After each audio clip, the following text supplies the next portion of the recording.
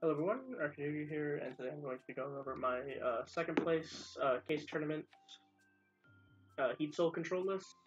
I got second place at the case Ghost from the Past case tournament in White Dragon Games in Wilson, North Carolina. I had a lot of fun. I think it was like 36 players, um, 6 rounds of Swiss, and then top 8. Um, I only had one loss in Swiss. It was to Despia, followed by CJ Turnage, who is an amazing player who I respect a lot. Really cool guy. And then I lost in finals to Phantom Knight, like, cards. It was actually really cool list. But, yeah, enough rambling. Let's just get into it, because, fucking why not? Starting off for the starters, 3 Cybers Gadget. This card's insane. It's, pretty good. I don't know. Playable. 3 Dotscaper. You just want to max out on normal summons that can also act as 1 card heat souls. In case you don't draw any of the extenders. These both get 2-bodied, 2 cyber sponsors on the board, which, if you're being cringe, can make DPE Verte into sight stuff. That's cringe, and you're cringe if you play it. Do better. Then for the Code Talker engine, 3 microcoder, 3 code generator. So microcoder, if you can link these guys from the hand, which is kind of cool. Microcoder, if you link it from the hand, it's going to start to Cyanide Spell Trap. Code generator is like a Foolish Burial. Usually sending Dotscaper to get the extension, but if you use it on field, it can search a monster. The last link from hand is a Code Radiator. I chose this one over Exporter just because it's like a level 4, it's a normal summon. And if you use this thing from hand to make access code, you just have a negate that your opponent can't respond to. It's pretty cool. I did that against Flunder round 4, I think. I shut off his M-Pen.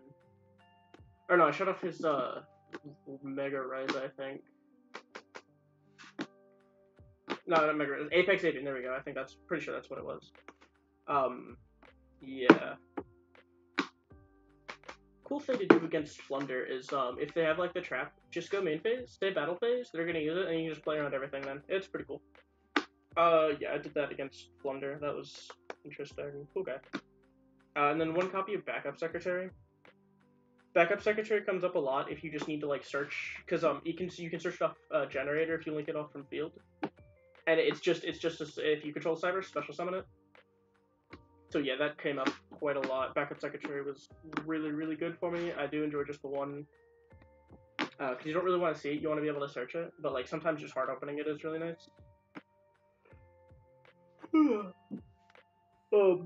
But I definitely like Code Radiator a lot more than Code Exporter, just because it gives you good versatility going second. 3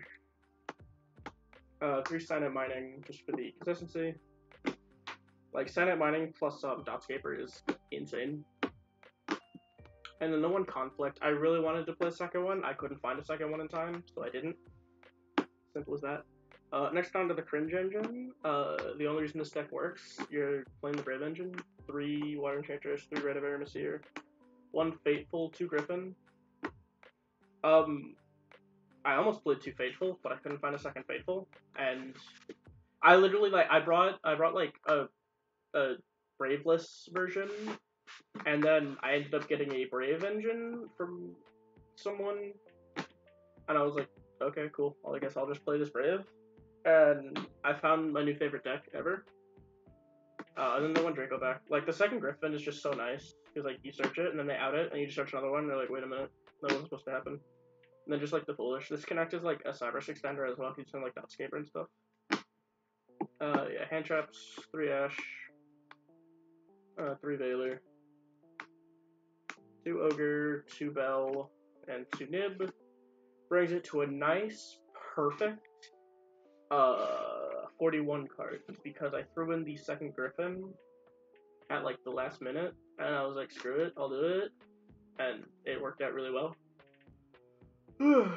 Sorry, I just got home from that. It's 4 a.m. Also, shout out to Bill Plummer. He was my field center. He's pretty cool. He won me a lot of games, because this was usually the Brave token, and then you'd have a Cybers Gadget token or sometimes an Abira token, and just Bill Plummer beatdown was pretty cool. It was the best deck, I think. Yeah, Bill Plumber Beats is definitely the best deck for the new format. Extra deck, Link Spider, Karibo, Almirage, and Lingaribo. You want to have like a variety of Link ones, because like Link Spider lets you make vanillas into Cybers Effect monsters. Almirage lets you turn hand traps into Cybers Effect monsters, and Lingaribo is just kind of, cool. Look at him, got a tail and shit. It's crazy. 2 Code Talker. I wasn't on Inverted. Inverted sucks. If you play Inverted, you're bad.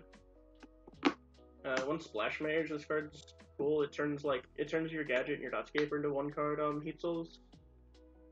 1 update. I made this card like once. And like, yeah, it won me the game then, but I think I had game either way. It was purely a flex. Like, this card would come up, but like, I don't know, you usually don't have the high, you usually don't have like the higher level Cyrus monsters to make it, but like, you still need to play it just because it's really nice to have. Security Dragon, I never summoned this thing, not a singular time. I definitely replaced this for a 2nd Heat Soul. Because like the theory behind, because I'm only like running 1 Heat Soul, which I guess I can just go over now. Yeah, the 1 Heat Soul. The theory is if you have 1 Heat Soul, you have infinite Heat Souls because you have Transcode Talker. But Transcode Talker can't revive if you summoned a non-Cybers that turn. So like you always want to do the brave stuff, but like Heat Soul doesn't need anything to just exist from the extra deck. So I definitely cut Security Dragon for a 2nd Heat Soul. And like 2 Transcode, just helps with OTKs. Pretty cool card. You can have like high early hands turn 1. Or if you don't see brave stuff, you can extend it into like Transcode Heat Soul, and you can also get like the counter trap. And then my funny card was Mekk-Knight Spectrum Supreme, because I'm clearly on the fucking spectrum for playing this card. It's something Heat Soul could tag out into that's just generally annoying. I wanted to play an S-Force Justify, but I think I ordered one, but like they didn't have it, which was kind of cool because I got to play this thing. And I think I summoned it once in top 8 against Flunderies. I ended up losing that game, but like I still summoned it, so that's cool, I guess. And then 2 access code. You need to play 2 because like you make the first one, they stop it, and you just like make the second one, and like you just win because access code's a good card. Side deck, I literally threw the side deck together like 5 minutes before the tournament because I didn't even think I'd be playing this list before the tournament started. So like reboot, I drew this and like Cosmic game 2 against Blunder, and I still lost because like I couldn't do anything because I had to like use the battle phase to beat over their thing, and like Heat Soul and Griffin Rider isn't very good against the Harpy Trap that says no, but I still ended up winning that game. Which is not game but match to move in the top 4. 3 Token Collector. I think I started this quarter like 1 in top 8. No, sorry, the red reboot thing was top 4 because I played like the base deck, the combo synchro red rose deck in top 8 against a good friend of mine, Chris Long. Yeah, he's pretty cool. But yeah, I started this. It was just dead in my hand because he bricked, which was cool. Mind Control, pretty cool card. Like I'm coping on it, but like Code Talker is just 2 effect monsters. You just like take one of them on. I never drew it. I set it in like every game. Every time I was going second, I set it in. I don't know, I never drew it. I'm still coping on it though. I think it's good. 3D barrier. I lost to Brandon Despia because I needed Heat Soul to top deck me any like Cybers extender to force a game 3, but instead it top decks D barrier, which was kind of cringe. Didn't do anything. Feather Duster, 2 Cosmic, and like a Twin. I couldn't find a 3rd Cosmic, I guess.